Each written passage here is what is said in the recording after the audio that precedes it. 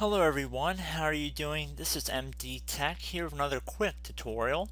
Today I'm going to show you guys how to resolve issues you might have with your anti-malware service executable creating a very high CPU usage, disk usage, or memory. So typically Windows Defender will be listed as the anti-malware service for reporting purposes in Windows. And if you've ever gone into Task Manager and if you've ever noticed that a certain component of your system is using a lot of resources for the anti-malware service executable, specifically the Windows Defender service, this tutorial will go through how to hopefully resolve some of the issues you might have with it. So typically, as it makes sense, if you think about it for a couple seconds, it's important that you have the anti-malware service running, especially if you do not have any other antivirus or anti-malware applications on your computer, because without that, it will leave your computer vulnerable to the many dangers of the internet. So in this brief tutorial, I'll be showing you guys how to keep the real-time protection enabled for Windows Defender, but at the same time addressing this unreasonable amount of memory that's being taken up. So we're going to just jump right into it here. So we've already addressed what the issue is. So we're going to head over to the Start menu and we are going to look up Task Scheduler. So we're going to type in Task Scheduler, like I said before.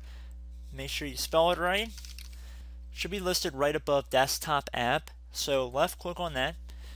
On Windows 7 and Windows 8, I don't think there will be anything that says Desktop App. You just want to left click on Task Scheduler nonetheless. So I'm going to blow this thing up full screen here. And now I'm going to expand the folder that says Task Scheduler Library by clicking on the little arrow next to it. And now you want to left click on the little arrow next to Microsoft on the left side. Now you want to left click on the little arrow next to Windows that appears on the left side. I'm going to make this screen a little bit wider so we can easily see what we're looking for. Now we're going to scroll down until we get to Windows Defender. And if your list is appearing in descending order, it should be near the bottom of the list. So just left click on the folder, and then on the right side here underneath name, you want to drag this top piece a little bit further to the right so we can see greater detail as to what each one of these options says. It should be the third option for you guys anyway, but it will say Windows Defender Scheduled Scan, and it might say ready right now.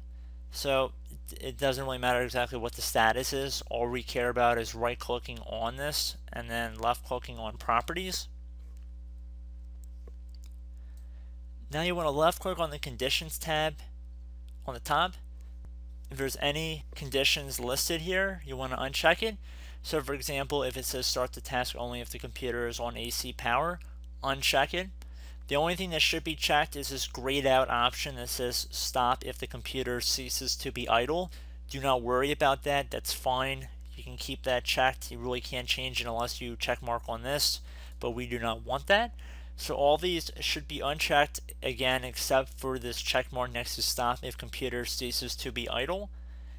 And then at this point you would click on OK. And then you can close out of the task scheduler at this point, and hopefully your anti-malware service executable's high memory usage should be resolved. So thank you guys for watching. I hope I helped you out, and I will catch you in the next tutorial. Goodbye.